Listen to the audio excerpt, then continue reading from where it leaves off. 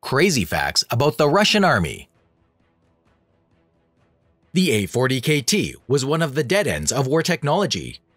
Built in 1942, the Antonov A-40KT is one of the most original and mysterious Soviet weapon designs from the Second World War.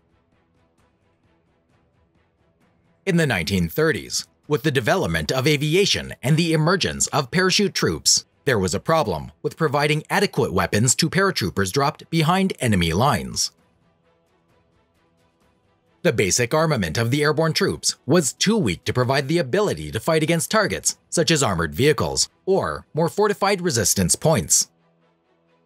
At that time, many countries began to look for a way to drop armored vehicles together with paratroopers.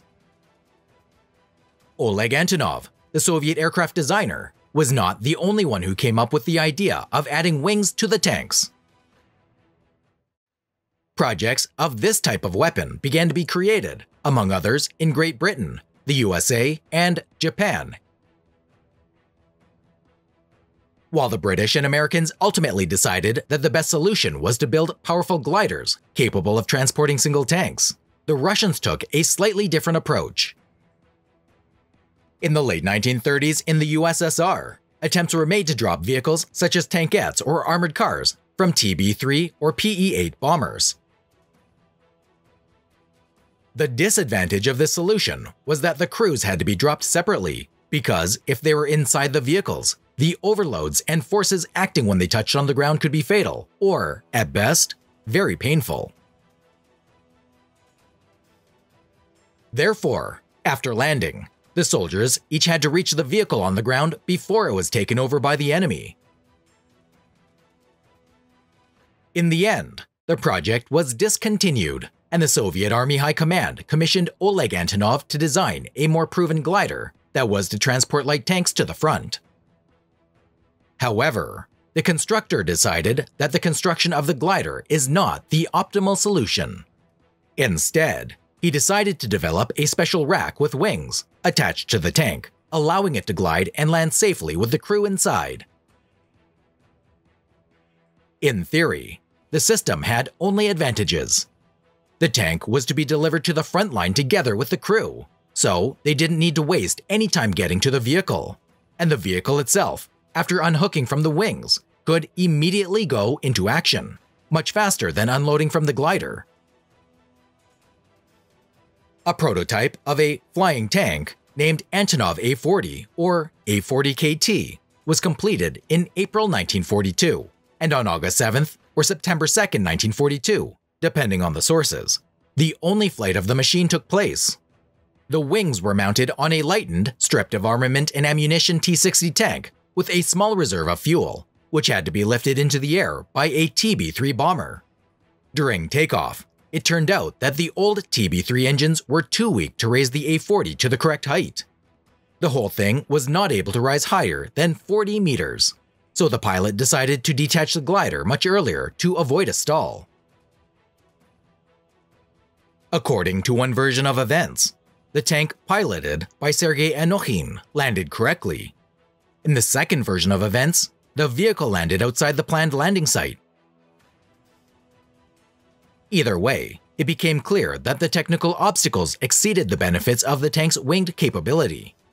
In addition, the Russians had no opportunity to use such vehicles because they did not conduct large-scale amphibious operations. Also, the T-60 tank presented rather poor combat capabilities, especially in 1942. Thus, the project was abandoned. In 1957, the Ministry of Medium Machine Building of the USSR issued a request for a nuclear power station on a mobile chassis, allowing for power generation in remote parts of the USSR. The vehicle received the name TES-3, which stands for Transportable Electric Station 3, and was produced in the Leningrad-based Kirov factory. The first working station started producing energy in 1961. Its head designer, Joseph Kotin, settled for an enlarged T10 chassis with 9 road wheels instead of the usual 7, due to the large size and weight of the power system, for chassis had to be linked. The Test-3 weighed 310 tons and was capable of transporting over 37 pounds of uranium.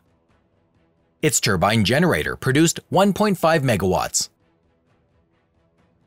However, in 1965, it was taken out of general service and the unprofitable project was ended in 1969. The Test-3 was sent to the Kamchatka Peninsula, where it served for several decades. The Soviet Union was one of the first countries to realize the unique potential of parachute forces.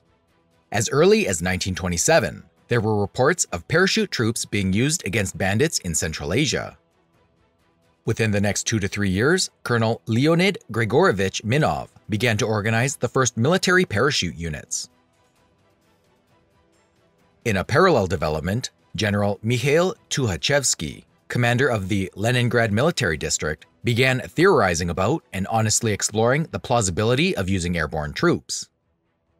Tukhachevsky was one of a group of far-sighted Soviet military officers who developed the concept of deep battle. This military concept seemed ready-made for the employment of parachute troops. Stalin's military purges of the late 1930s robbed the Red Army of its top leadership.